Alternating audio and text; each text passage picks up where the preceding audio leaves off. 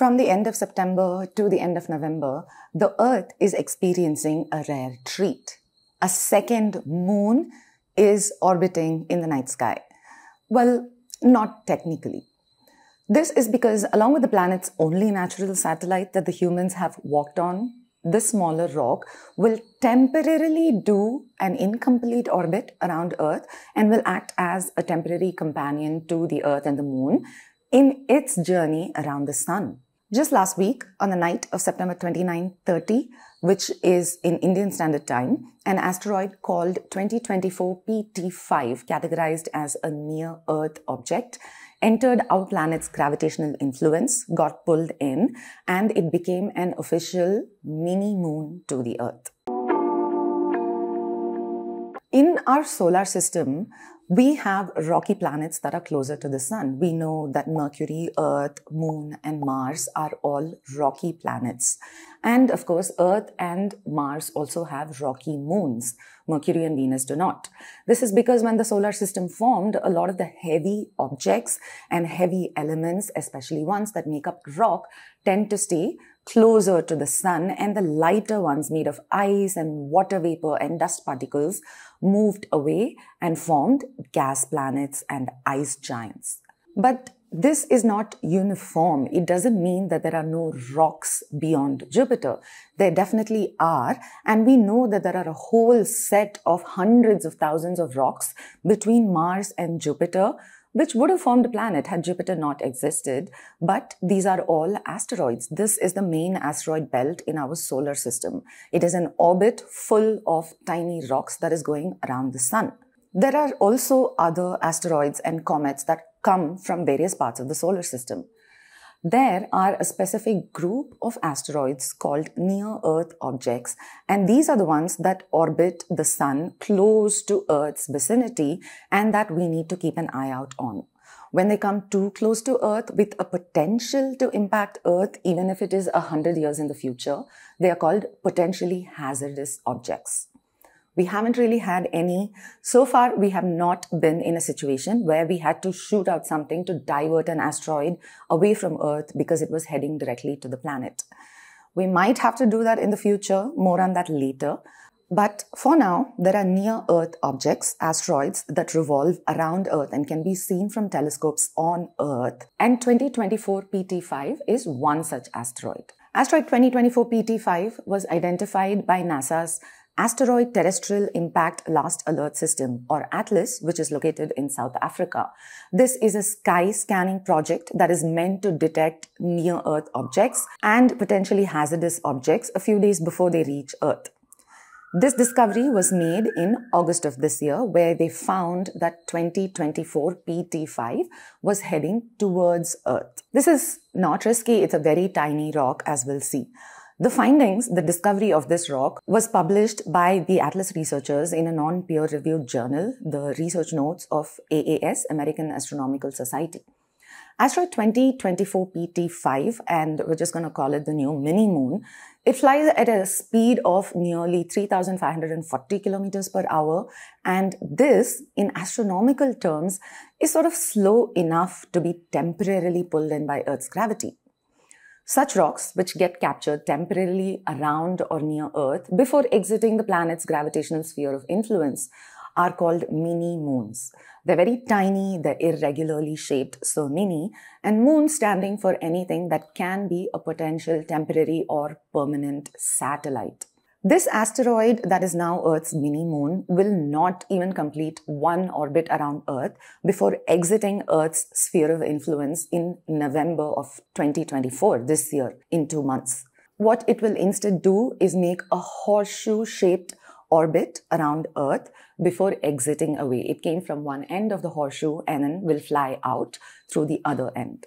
For some details, this bus-sized asteroid entered Earth orbit on Sunday at 7:54 p.m. UTC, which in Indian Standard Time is Monday at 1:24 a.m. And it will exit Earth's gravity on 25th November at 3:13 p.m. UTC or 8:43 p.m. IST. Now, we have a mini-moon around Earth. So can we actually step out and look at it? Turns out, not really. This rock is a mere 10 meters wide. It is nothing. It is the size of a bus, literally. And therefore, it cannot be spotted with the human eye, with the naked eye. It's not going to look like a shiny dot in the sky. And unfortunately, it's not going to be visible even with really powerful binoculars or amateur telescopes. This is such a small rock that to observe this, professional observatories are required. So we might be seeing images coming out from agencies like NASA soon over the next few days of this rock. But this is not something you and me can just step out, go to our backyards and take a binoculars or telescope and attempt to look at. Now, what's interesting is that this is not Earth's only or first mini-moon. It is not the first to be captured by the Earth or be pulled in by the planet's gravity before escaping away. Our blue planet has had at least 3 temporary rocks that acted as mini-moons previously before escaping Earth's gravity. These temporary rocks were observed only during the past couple of decades, and this is likely because we just did not have the equipment to see such really, really tiny rocks.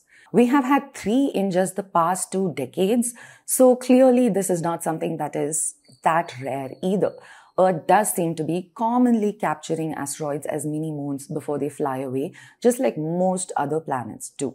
In the future, we will definitely see more and more of these mini temporary moons coming towards Earth and leaving.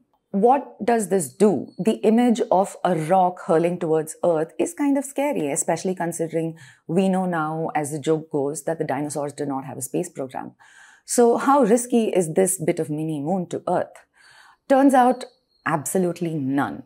There is no risk that this asteroid and these kinds of asteroids pose to Earth at the moment. The risk is completely ruled out for now, maybe not so for the future when the rock goes around and comes back in its next orbit. This is the same case for other rocks as well. While many might not pose a risk now, there are potentially hazardous objects that are expected to impact Earth 100 years from now. So, there are government agencies already conducting planetary defense tests against space rocks, where the term planetary defense actually makes sense. So we have NASA's Double Asteroid Redirection Test, the DART mission. This mission flew 2 years ago in 2022, and it was a first of its kind mission, and it impacted the moon of a very distant asteroid in September of 2022. This ended up changing the orbit of the moon, and this is what the objective of the mission was. In future, for space rocks that pose risk to Earth, governments can carry out asteroid impact avoidance missions, which is basically launching an impactor towards the asteroid to deviate it off its original path slightly while it is still very, very far enough for it to have a larger effect so that its orbit is deviated and it completely avoids the Earth. Now, we already know of hundreds of thousands of these tiny space rocks that are floating around. The riskiest of these are, of course, potentially hazardous objects, and several are already known to us, and we know that over 99% of these rocks that we have identified and that we are tracking currently are completely risk-free for at least a century.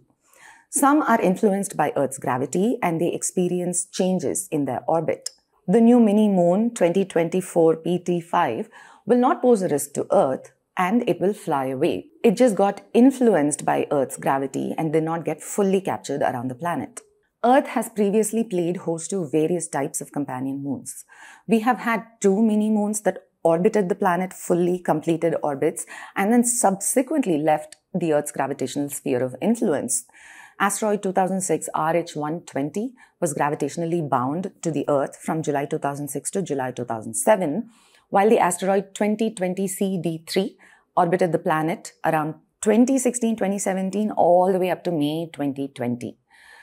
These 2 mini-moons were also technically classified as temporary satellites.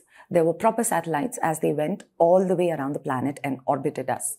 As the name suggests, temporary satellite, these satellites eventually leave the orbit or they collide with the planet. In doing so, they might break up over the atmosphere, they might fall into the ocean, and we have not really had serious mishaps of this kind so far that we know of. Earth also had another temporary satellite, asteroid 2020 NX-1. This was in Earth's orbit for just 22 days in July 2002, and prior to that, it was also a mini-moon to Earth in 1981. Temporary satellites and mini-moons like these are completely different from another entirely different class of rocks called quasi-satellites. These are also considered a kind of moon to Earth, but not entirely. Quasi-satellites orbit the Sun in resonance with Earth's orbit. So they often orbit around the same path that the planet takes, or are along the same path that the planet takes, but they are going around the Sun instead. Some are visible at a distance from Earth, like the Moon is. The Earth has 7 known quasi-satellites, of which the most famous and the most stable one is called asteroid 469219, Kamo-Oa-Lewa.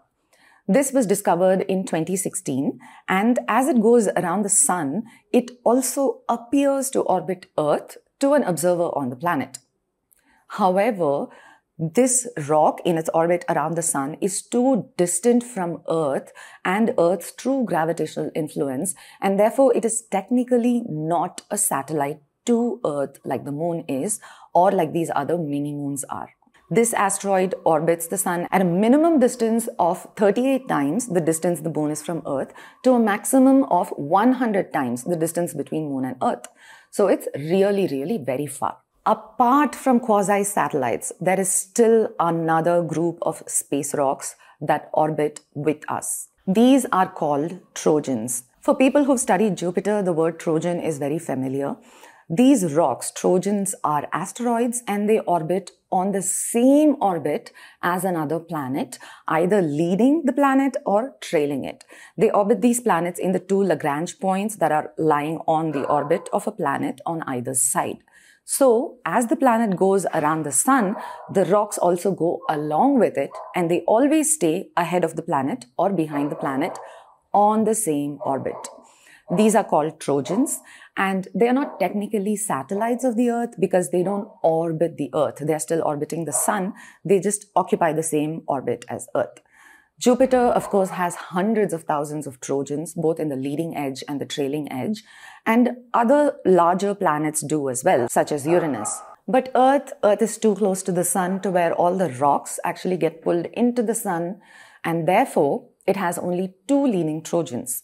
There is a 300-meter wide asteroid called 2010 TK7, and there's a 1.2-kilometer wide asteroid called 2020 XL5, and both of these orbit in the leading edge of the Earth's orbit. So far, we do not know of any trailing Trojans for Earth that are orbiting the Sun behind Earth. So for the next 2 months, until November 25th of this year, we can expect to see more details and more images coming of our brand new mini-moon.